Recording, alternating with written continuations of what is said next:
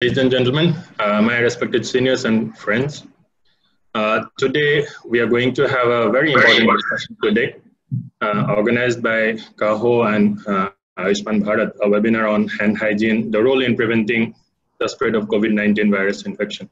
As you all are aware of, COVID-19 pandemic has spread to all over the world, in all countries across the continents, and it is imperative that we take precautions, and one of them being hand hygiene. Now, this is organized by CAHO. Basically, it's a non-profit organization aimed at improving the quality of healthcare through promotion of quality initiatives and trainings. And Ayushman Bharat, as you all know, is the flagship scheme of Government of India as per the National Health Policy 2017. So hand hygiene day, today is the 5th of May, and every year this is observed as the hand hygiene day. This year's campaign theme being Save Lives and Clean Your Hands. It has become a global priority, and the aim is to inspire people for hand hygiene. We speak volumes about infection control, many things, the high-end things, but if you look at hand hygiene is the basis of all these infection control measures, and if at all not followed, the other healthcare prevention that we adopt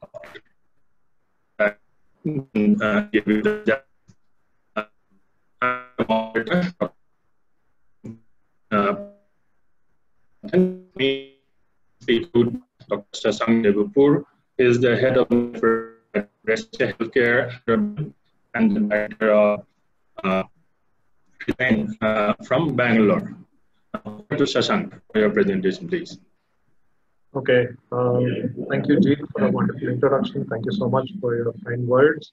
A big round of applause to CAHO for organizing this wonderful program today on this auspicious day, which is May 5th, which is the WHO World Hand Hygiene Day, and also to Ayushman Bharat for being a part of this program for us.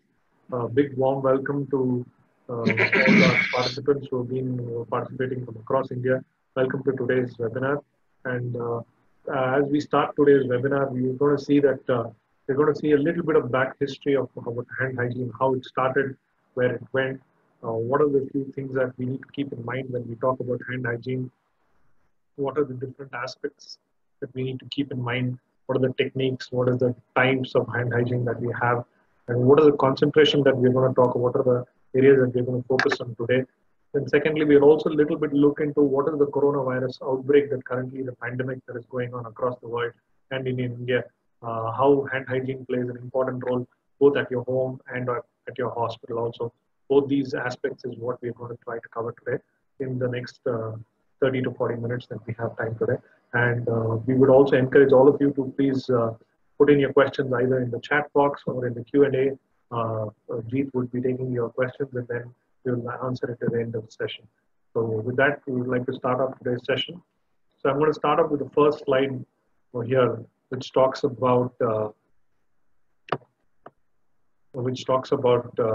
where all of this started off. I'm sure most of you have seen this photo of Florence Nightingale, who is considered one of the pioneers when it comes to infection prevention and control across the world, and she has been quite instrumental when it comes to talking about various things. And one of the first things that she talked about is that the first very requirement of a hospital that they should do no harm to the sick. That means basically said that you're not supposed to cause any more hospital-acquired infections to the patients other than the infection from which or the suffering from which the patient comes to you. So keeping this in mind, hospital infection control becomes a very important key aspect for us. Next, another important person that I would like to talk about is Ms. Semmelweis. Many of you know him as one of the maverick physicians who was born in Hungary, raised and studied and practiced in the city of Vienna in Austria, and then passed away in quite unfortunate circumstances that is there. So one of the things that you need to keep in mind is that he was one of the first physicians who brought into the fact that hand washing is important, and his landmark document and his study that he did in his hospital became the foundation for hand hygiene and hand washing across medical practice that is there today. And definitely he's truly one of what we would call as the pioneers of infection control in healthcare. Unfortunately, was not recognized during his lifetime, and he died unfortunately without knowing what is the impact of his thing. But many years after his death, his publication that came out in 1863, the document that talked about the study, which we're going to illustrate further, became a landmark documentation for us. So coming to the next slide over here, you will see this was the study that Ignace Semmelweis did at his Vienna General Hospital. Now, what was the best part of this hospital was it ran 2 clinics, especially for pregnant women who were about to deliver kids, who were about to deliver children. That was there. So the first clinic, which was done on alternate days of Monday, Wednesday, and Friday, was run by medical students, and the second, which was run on Tuesday, Thursday, and Saturday, was run by midwives. Now, one of the major things that he saw was that most women prefer to come to the second clinic and then deliver during the midwives, and he was confused why were women not willing to come and deliver into the hospital when medical students were teaching. So one of the interesting things that came out during his study was he started observing what was the puerperal sepsis rates that was there during these 2 clinics. One of the things that he studied over the years, he saw that the puerperal sepsis rate was much higher in the first clinic, which was marked by the pink line over here, in the medical student testing versus what was there in the midwife testing. Now, what was interesting that he observed the practice of both of these teams and observed that they pretty much did the same things, except with one change was that medical students used to go to the postmortem unit and do the autopsy over there and then come directly and then do delivery of the children without washing their hands. So what he said was that during this autopsy, there was something that was being attached to the medical students' hands, which was causing the puerperal sepsis. Now, we didn't have the germ theory back then, but he knew that he said that there was something in their hands that was causing this thing. So unfortunately, during his lifetime, Mr. Semmelweis, Dr. Semmelweis never received the recognition that he deserved. He published a document in 1863 just before he passed away, but it took many years after that for people to realize that it was the not washing hands that was the reason for this reason. A lot of people mocked him during his time. I know most pioneers are the way that they are not recognized during their lifetime, but much later. So he was also mocked for his practice, and he said that no, you're telling something wrong. But later it was found out that what he said was true. Because of not washing hands, infections used to transmit from patients who used to be for the people who used to see the autopsy versus and when he used to come and deliver the same people by the medical students. So going on from the Ignace Semmelweis to what we would like to currently look at is why is May 5th? Now, May 5th is celebrated as WHO World Hand Hygiene Day for all healthcare workers. Now, this year's theme, if you see over here, it says about clean care is in your hands, and this is dedicated to the nurses and midwives. Now, why we are saying this is 2020 is declared as the International Year for Nurses and Midwives because it marks the 200th centenary of the birth of Florence Nightingale. So, in remembrance of Florence Nightingale, this year has been declared as the International Year of the Nurse and Midwife. So, keeping them in mind, this year's theme, every year WHO has a new theme that comes up. Some talk about antibiotics, some talk about antibiotic resistance, puerperal sepsis, other sepsis. The basic idea was clean hands save lives. So that's why what it says over here that clean care is in your hands. Now, this theme was prepared before the coronavirus outbreak, but let's understand that this theme that is there, that clean care is in your hands, is pretty much applicable not just for the coronavirus outbreak, but in day-to-day situations, both at your home and at your hospital where you see patients. That is there. So keeping this in mind, we do a number of activities during, usually this day is a very busy day in most other years that will be there. There will have a lot of programs, a lot of poster presentations, a lot of skits and dramas based on these. But unfortunately, this year, because we are not able to do this, we are doing this through the webinar. So we would encourage all of you to participate, ask your questions, and clear your doubts as much as possible. That is there. Okay. So what is hand hygiene? Now the next question is, cleaning of one hand to prevent the spread of infection is called as hand hygiene. It's as simple as that. Anything that you do to prevent any spread of infection, whether at home or at hospital, this means that is what you mean by hand hygiene. The next slide, why is this hand hygiene so important? Because the idea is that if you see thousands of people die every day in the hospitals, in our clinics, because of hospital-acquired infections. Now, or what we call as healthcare-associated infections. These could be because of improper care or any other reasons because of which viruses, bacteria, and viruses are spreading and causing this. And one of the main things is that our hands, these 10 digits and these beautiful hands that care for our patients are also, unfortunately, the sources through which it spreads infection. So to different patients, because we touch our faces, we touch our noses, our mouths, we touch surfaces, we touch our phones, which we use a lot nowadays, or the computers that we work on, the reports that we write, the desks that we sit on. All of these surfaces contain bacteria and viruses sitting all over the time. Because remember, whenever you wash, clean any area, after some time, bacteria and viruses regrow and follow there. We will also see why in coronavirus, these surfaces became a very important source of transmission of infection. Now, one of the important things that we note is that we also know that these infections are spread across the world, across the panel that is there. But hand hygiene has been shown time and time again as one of the best methods of preventing infections in hospitals and even at your home. And most studies estimate in hospitals that 50% of your infection rate can be brought down by simply protecting, by simply doing your hand hygiene. And same works even for coronavirus outbreak pandemic.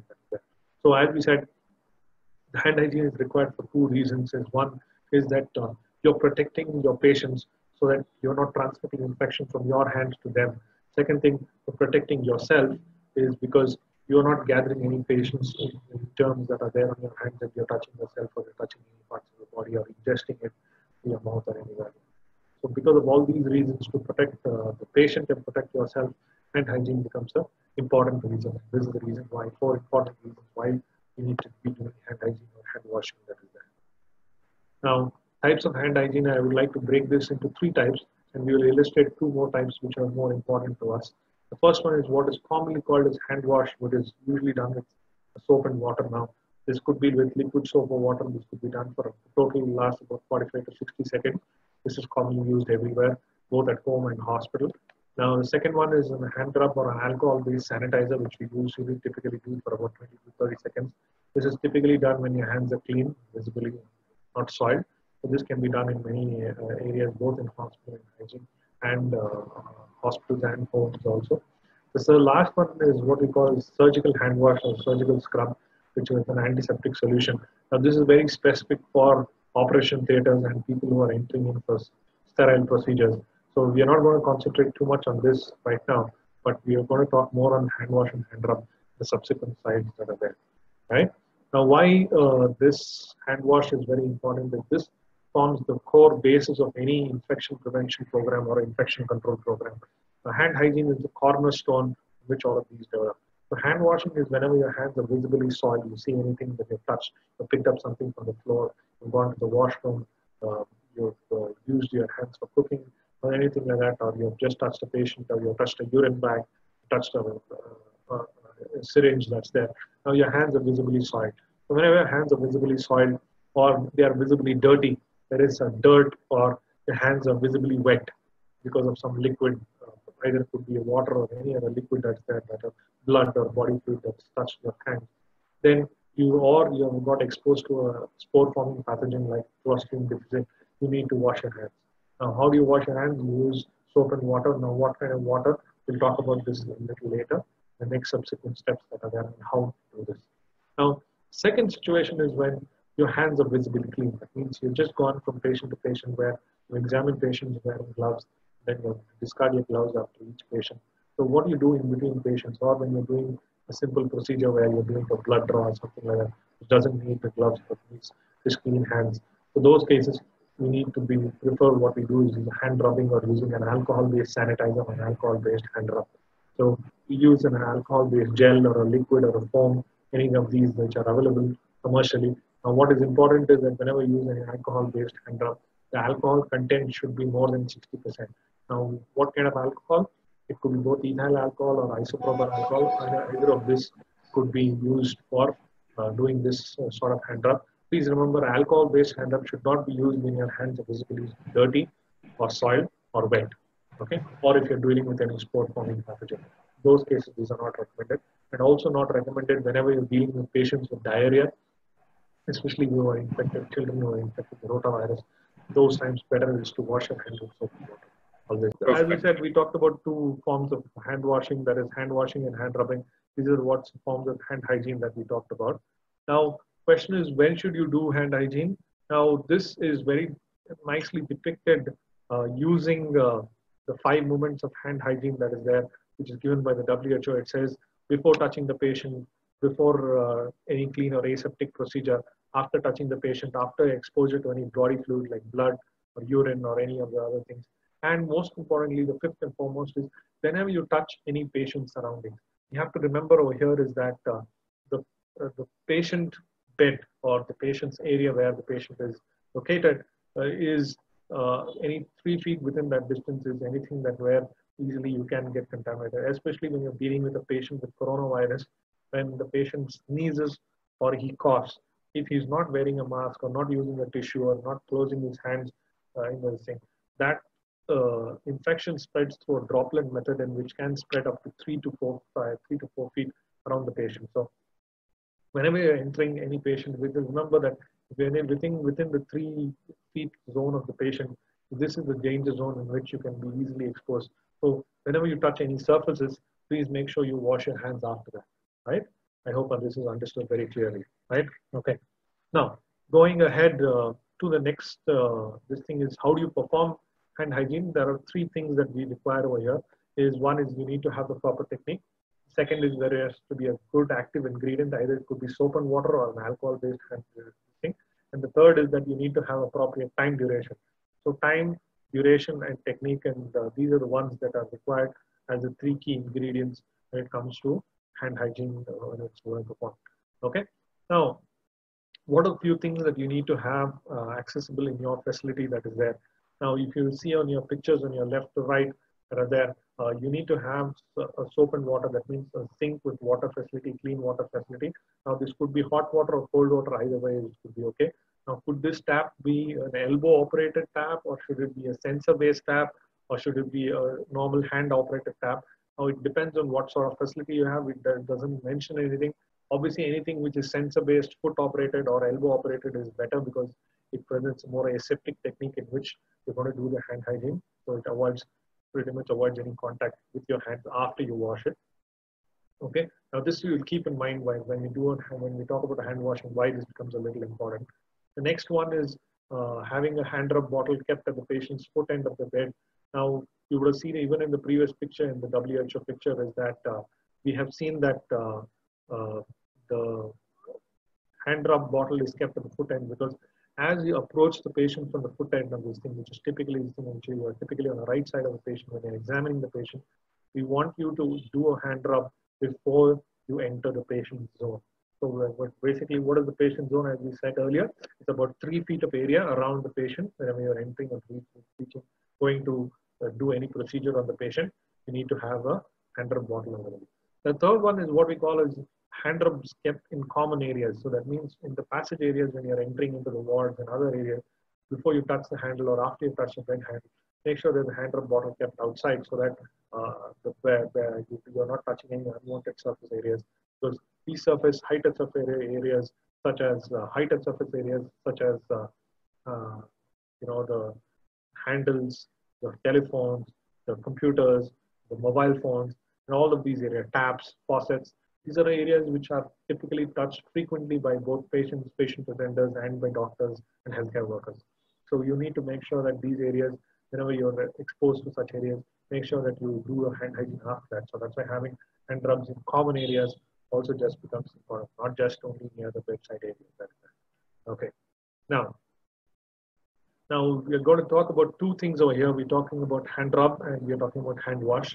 Now you would see that the timing over here differs, but essentially if you look at this slide, if you look at steps 2, 3, 4, 5, and 6, and 7, these are the 6 steps or the 6 steps for the technique for hand hygiene, which are given by WHO, which are also given by the CDC, and which are recommended across the world.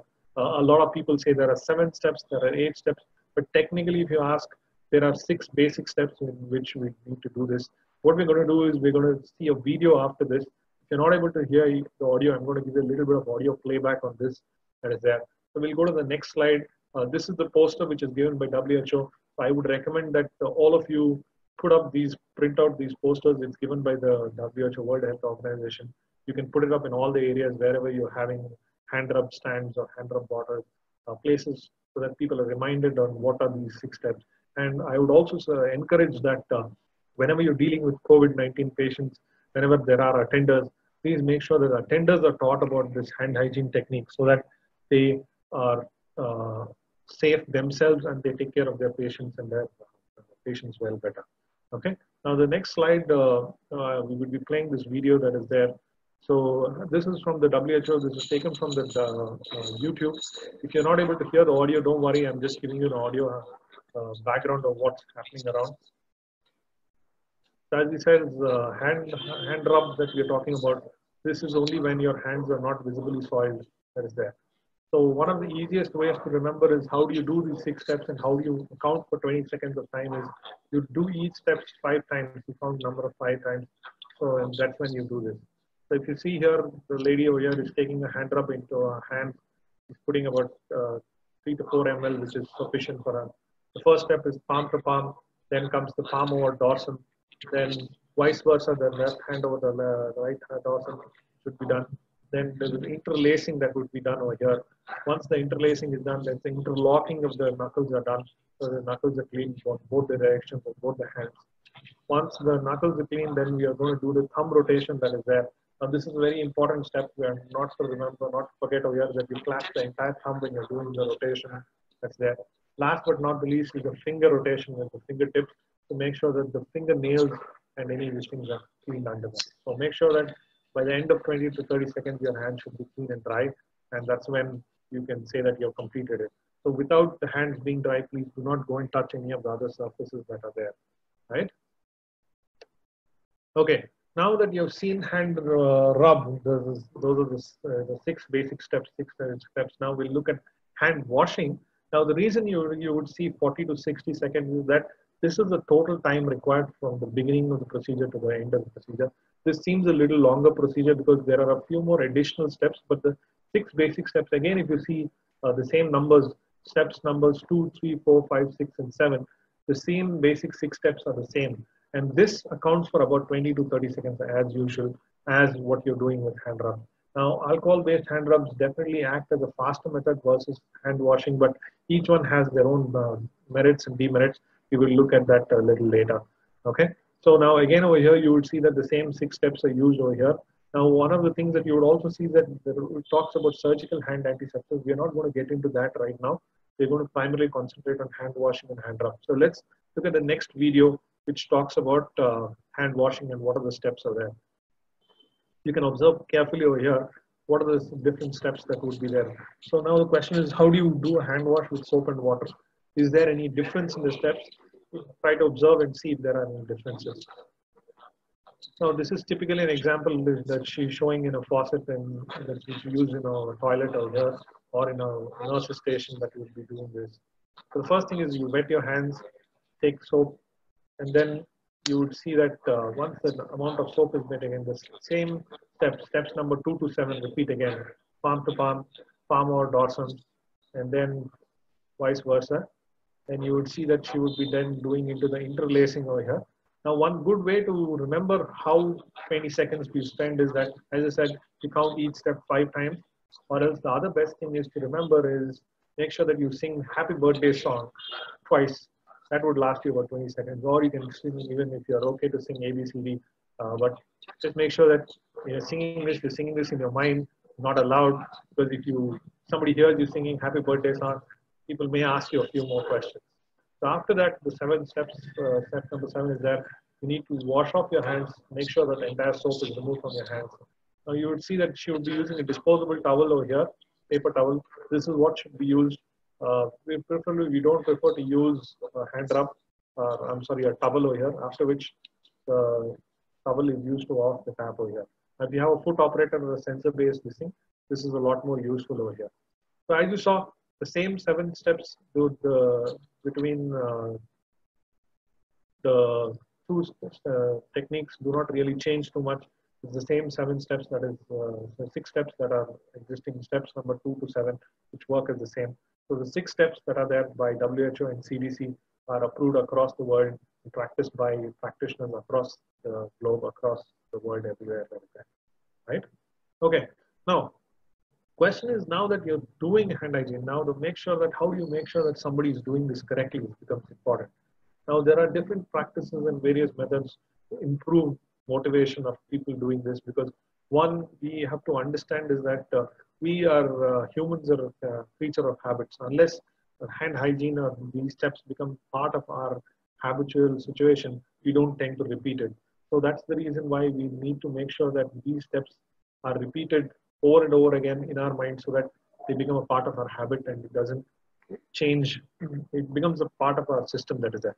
Now, a good way to teach people is, how do you understand this technique? How do you make sure that people understand this 6-step technique that you just now saw? Either way you're doing hand rub or hand washing, is what we do is we do a gel-based system. What we do is we ask people to come into the classroom, we put in a gel onto their hands, which is about the same size of the thing. Once you rub this gel on your hands, and we ask them to repeat the steps as per what they know, then we ask them to put it under a UV light. So under the UV light, what happens is, gel is a fluorescent gel which lights up the areas which you have rubbed well, and it doesn't light up the areas which are not lighted well. So those remain dark over here. So that means it tells you that when you're doing hand hygiene back and front, which are the areas. You saw the picture earlier also. Typically the areas which are not covered are, the dorsum of the hand, the base of the thumb, sometimes the back of the hand, the dorsum of the hand is not covered. All of these areas are the ones which are not covered. So these are the typical likely areas that you typically miss out. So very important is that time and technique both are important when it comes to good hand hygiene practice. So this UV tool that is there, this is a good teaching tool that could be there. Number of companies, number of hospitals are also doing this. They come to this every year. So then it's a good test for everyone to understand whether they know this technique well or not. And this can be implemented for everyone, right from entry-level nurse to the senior most consultant who is there. It's a great learning tool for all of us. Now, how do you do a hand hygiene audit on a regular basis? Now, this is one big challenge for all our infection control nurses across. I'm sure they all understand the pain of doing this activity, because this is one activity which a lot of people don't really understand. A lot of people don't understand what it is about, why this is being done. Now, very important is that you see everybody uses the WHO format, which is called as the WHO hand hygiene observation tool, or what we call as the hand hygiene tool. Now, this is divided into different columns over here. You will see there is some basic entry on the details that you enter, what are the facility, what is the time duration that you do it, what department, what country you're from. And then you also tell, there are 4 columns over here, each column representing one healthcare worker. Now, typically what we do is we tell people to go to a unit to observe, where they would spend about 20 to 30 minutes observing at best 4 people at a time, because that's maximum you can observe in that time period that is there. But if you want to observe more, you can always take extra sheets, have them collated. So on the vertical side, you would see numbers 1 to 8. These are the opportunities that are there. And then on the right-hand side, you will see what are the actions that they have done. So the indications that what we talked about WHO are the opportunities. That is the 5 opportunities, all of you remember: before touching the patient, before any aseptic procedure, after any blood or body fluid exposure, after touching the patient, and after touching the patient for a bit. So the easiest way to remember is 2 befores and 3 afters that are there. That's how you remember. So now the action that you take is either it could be hand rub or it could be hand wash. It doesn't matter. The second thing, whether you use gloves, and or a third thing is whether you miss this action. So when you calculate on the audit side, what you would observe is, first of all, tick the number of opportunities that you're expecting, and what are the opportunities that are there. Now, if, for example, if you are going there for doing a simple blood draw, how many opportunities do you expect? That means before touching the patient, there's an opportunity. After touching the patient, there's an opportunity. So that means there are 2 opportunities for that nurse. So you write a nurse over there, top of that column, you tick 2 opportunities that she's going to do a blood draw before touching and after touching. Now you observe either of these, both of these times, whether the action has been done, whether it was a hand rub or a hand wash. If it was hand rub or hand wash, you simply tick HR or HW, one of those. If it is missed, you say the person has missed. So what you would do is you would calculate all the total number of actions that are being done in the entire sheet. Now there are about 32 opportunities that are there. You can see 8 into 4 that you see that are there in each sheet. So total number of opportunities that were there. Out of that, maybe you saw about 20 opportunities for 4 people that you saw. Total opportunities were 20, while the total number of actions they did was about 14 or something. So 14 divided by 20 is giving you about a percentage of about 70%, which is there. Now, this is an overall compliance of hand hygiene and how the hand hygiene audit is done. So this is very brief about how do you do the hand hygiene audit in the hospital or at any facility that is there. So different variations of this that would be there, and we would see how we can do this. Okay, so this is a very good tool. This is also accepted by the NABH and this even by the JCI. They come, auditors come, they expect that you've done a hand hygiene audit using the WHO tool. Now, the second audit tool that would be there is to check how well the technique is being done. So that means when you want to drill down to the point where how well is the people doing this thing is that when you observe the hand hygiene being done, how well are they doing this thing is check the technique, whether the 6 steps are being done properly or not. This is a competency checklist. So if you want people to do this and repeat it in front of you and you want to score them on individually how well competent they are, well, this is the checklist that you would be using over here. Okay. So now once the hand hygiene is done and the audit is done, you make sure the collated data is sent across to your infection control chairperson or infection control officer, and these results are then shared with all the important people that are there in the hospital. Now, question is, after knowing all of this about hand hygiene, now we would like to know what is the role of hand hygiene in the prevention and spread of this new coronavirus or this COVID-19 virus that we are currently facing today, which is the major pandemic. Now the question is, we will divide it into 2 parts: is what do you do at home when you are outside the hospital, and then what would you do in the hospital, and what are the precautions that you need to take, and what is the role of hand hygiene in both of these cases. Now, just to give you a little background, what are the symptoms of this novel coronavirus disease that we see? Fever, cough, shortness of breath, any symptoms within 2 to 14 days of exposure. Now, this is a slightly older one. It talks about exposure when you have traveled to China. But basically, if you've had any history of travel, and you've had these symptoms, now there are a few more other symptoms, but these are the 3 classical symptoms that you would see. Anyone who's having fever, cough, and shortness of breath, and has had a history of exposure of people who are traveling outside the country or traveling within the state or other places they've traveled or they're met within these things. So then it becomes very important that we target these people and send them for screening that is there. And then once the screening is done, then the doctor decides whether he or she requires what kind of tests according to that. So there is a link over here you will see. So there you want to learn a little more about this. YouTube video is also there. Now, what are the things that you need to remember at home? What do you need to tell your loved ones at home? What are the things that you need to tell your friends and relatives that are there? Is that first thing is that very important, wash your hands thoroughly clean. Okay, with soap and water or with an alcohol-based hand rub, whichever is available to them. Make sure that you spend those 20 to 30 seconds, valuable seconds, when you're doing this. So wash your hands as much as possible. That means before you cook your food, before you eat your food, before you, after you go to the toilet, after you touch any surface, after you go out of the house and you come back inside, make sure you wash your hands, make sure you wash your feet and other things when you come inside. Make sure that whenever you're going out, maintaining a distance between yourself. I'm sure you are understood the next time you go to the shop to buy any groceries or something, make sure that you're maintaining distance between you and other places. Avoid going to crowded places. Now we know that the COVID lockdown has been slowly being lifted off. It doesn't mean that you start rushing back to the thing. And avoid crowded places that is there. Avoid touching your face, nose, and eyes and mouth, because whatever you touched on different surfaces, the moment you touch your face, allowing that to be ingested into your face. Whether you touch your face or you're coughing with your hands around. So whenever you're coughing or you're sneezing, make sure you do it into your elbow and you sneeze it into your elbow, yeah. Or else use disposable tissue paper. And after you do that, make sure that you dispose it and put it in a dustbin that is there. Next thing is make sure that you have good respiratory hygiene that we talked about at home. Now, whenever you have any symptoms of cough, headache, fever, or you feel there's been a history of travel, make sure you stay at home. Before you go to the hospital, make sure you call up the hospital, see whether they're treating these kind of cases, because not all hospitals are admitting patients which have COVID-19 situations. Please call up the hospital before you go. Second thing, last but not the least, please do not trust whatever you see on WhatsApp saying that there's a magical drink for coronavirus. This has come, that Babaji has given this thing, this has been given this thing. Do not trust on all the WhatsApp forwards that you get.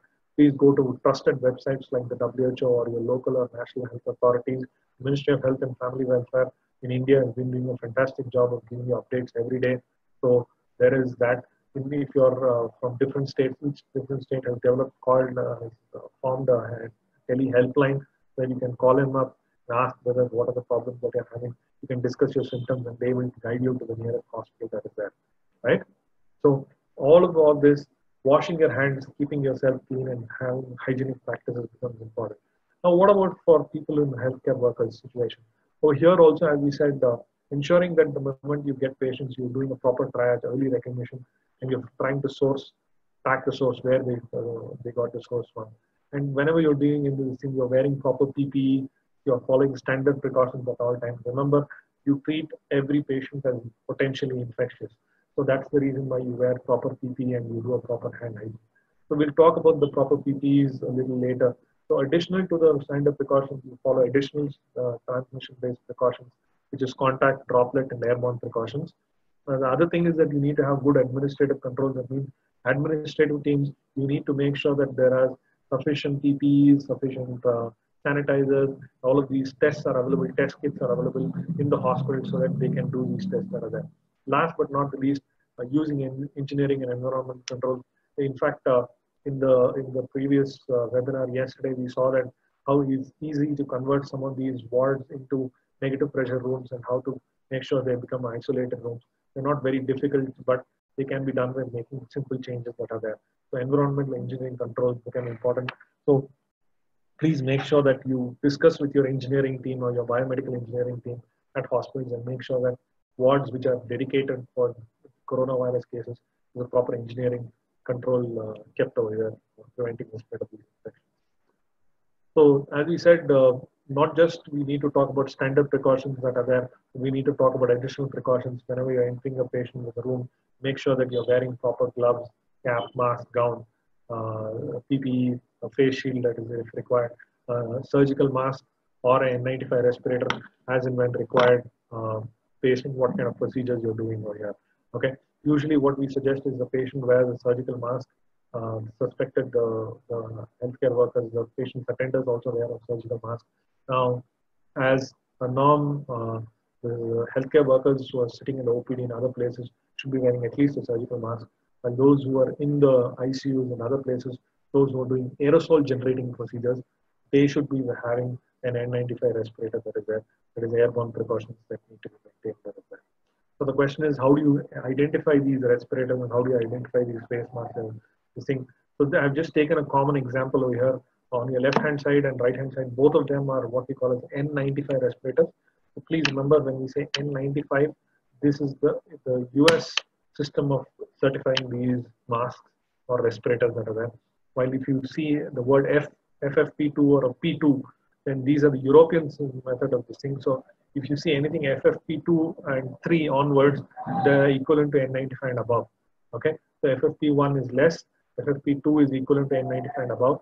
So N95 or FFP2, anyone who has been genuinely tested their material, whether they are manufacturers in India or abroad, if you have got yourself tested with the NIOSH, this thing, you can actually put the word NIOSH and N95 on your mask. It allows you to print that.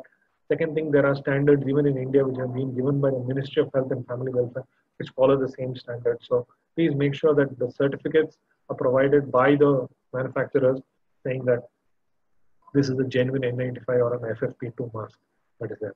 Now, the second question is, how do you identify surgical mask correctly?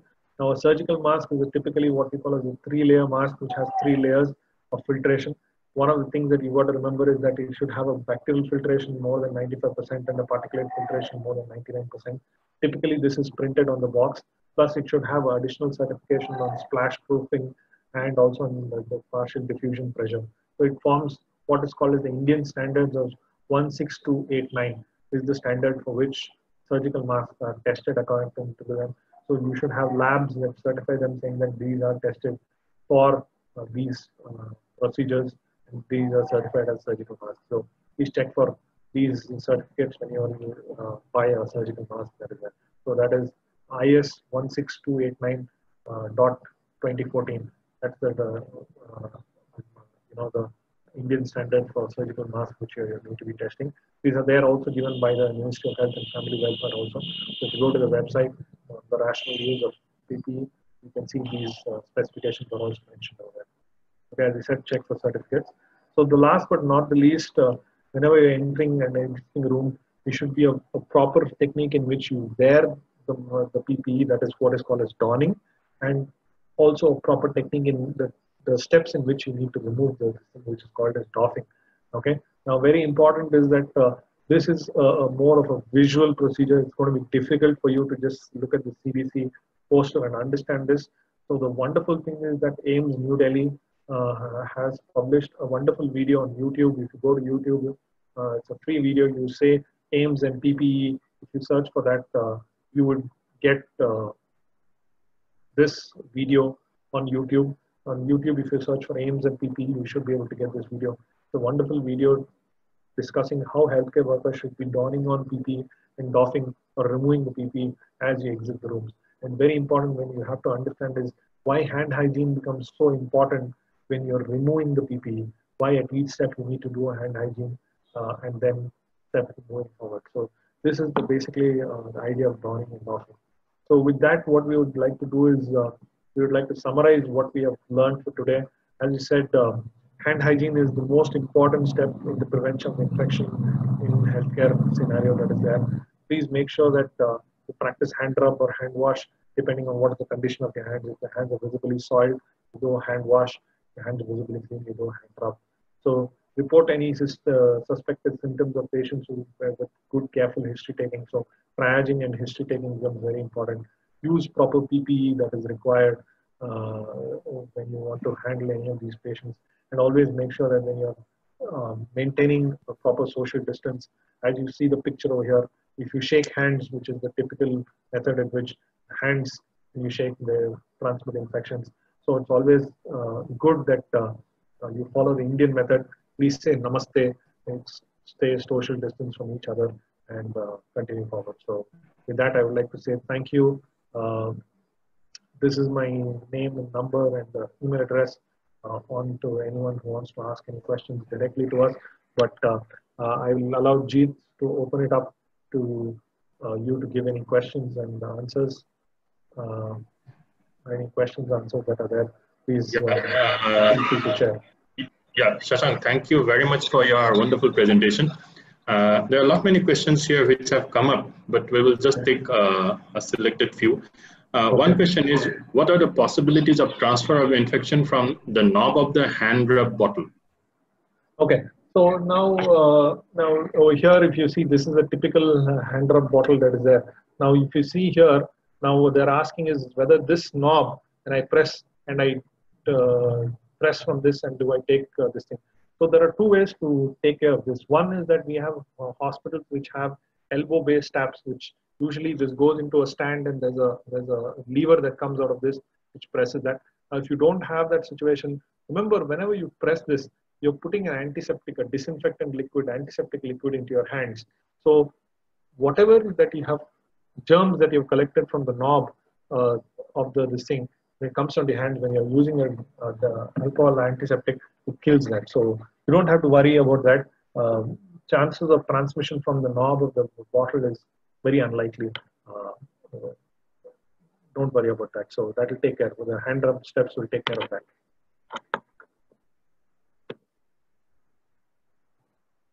Yes, Jeet, any other questions?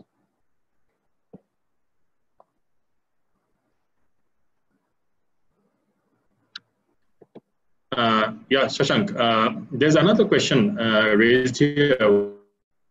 what are your views about alcohol-free hand sanitizers with inorganic silver nanoparticles, as they are known antibacterial and antiviral? Okay. Now, unfortunately, now when it comes to this is a very good question, Jeet.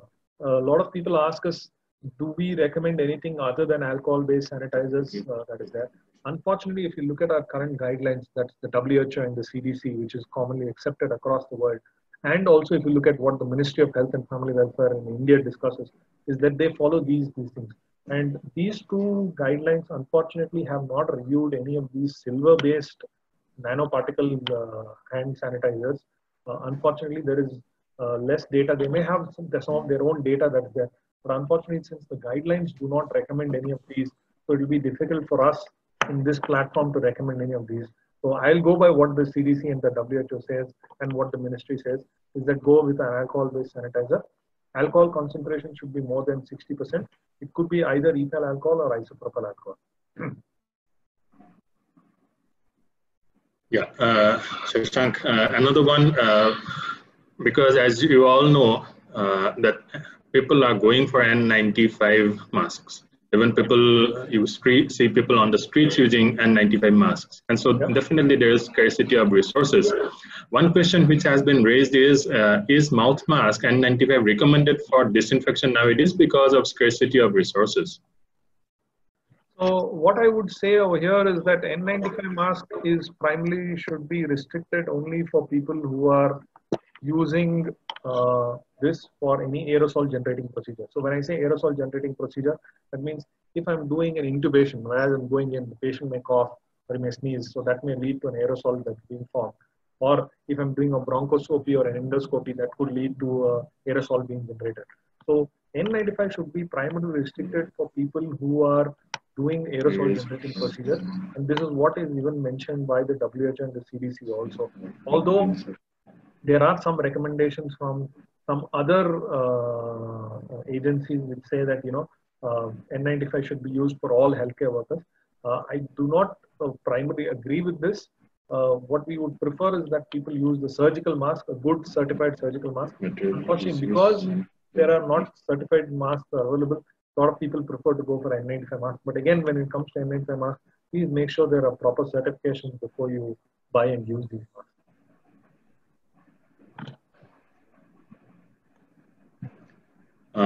Another very important question, which has been raised, because you see many suppliers are supplying now the complete PPE suits, right? Yeah. And now there are instances where they have failed the quality check. Yes. Now, how to ensure that a proper PPE has been supplied to the hospitals? So, good question. So this has been given by the Ministry of Health and Family Welfare in a document saying that the PPEs have to follow a standard called as ISO 16603, level 3 certification. So that means if they pass the level 3 certification, which is basically a blood penetration test, basically they allow blood to be put onto this PPE and allow put a pressure. If it penetrates through this thing, that means it fails. If it passes, then it definitely is certified. So the sorry for that. This would be given by a certificate, preferably from the CITRA, which is the South Indian Textile Research Institute, or from DRTE from Gwalior, or from a third-party lab. Any good manufacturer should be able to produce these certificates to you by a third-party NABL accredited lab or any of these other labs that I've mentioned.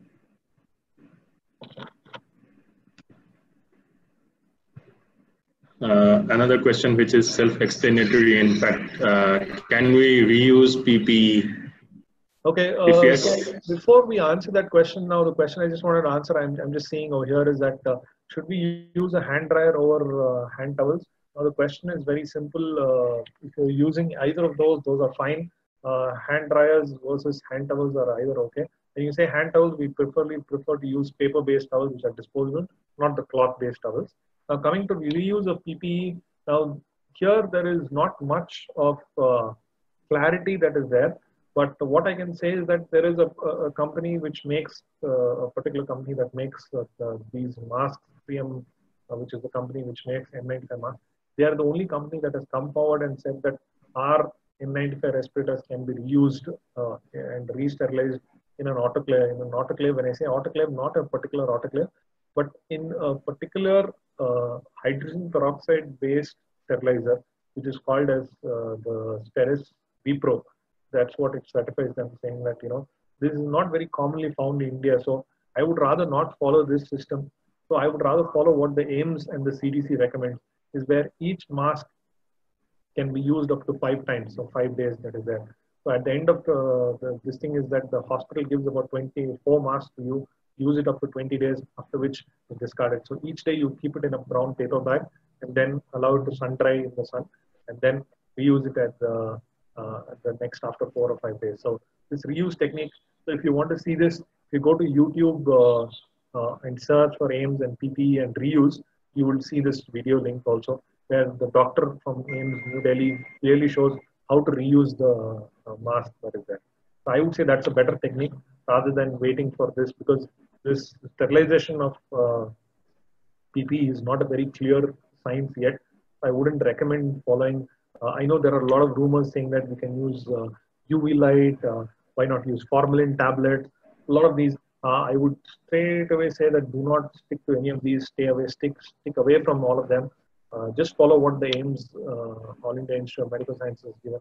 That's, I think, a more feasible technique for India currently, that I would say. Yeah. Now, this is a very tricky question and very confusing. Answer is again self-explanatory. In areas where there is no running water or soap, okay, is ash allowed for a hand wash? Some have made bins of soap water and plain water. How many times can one wash in such? Okay, so these are in areas where you don't have running soap water. What you do?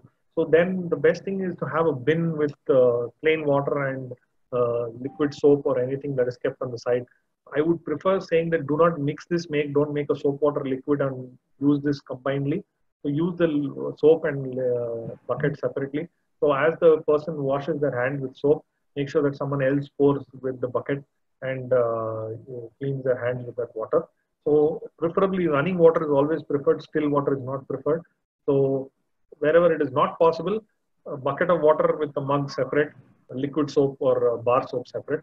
Do not mix these. So after they wash their hands, they can wash their hands with mug and water. Yeah. So Shashank, I think we should wind up because time is also running out, and very well presented, the entire discussion, the content and the way you have presented, that was fabulous. On behalf of the presenters and the speakers here, we would like to thank CAHO and Ayushman Bharat for giving us this opportunity to be here to present this seminar, a very important topic in healthcare, and with the recent situation which has come because of the coronavirus pandemic. Now, it is very, very important that we should be following hand wash, hand hygiene in all the hospitals and also in our day-to-day activities or our lives. Thank you so much, Shashank. Thank you, CAHO.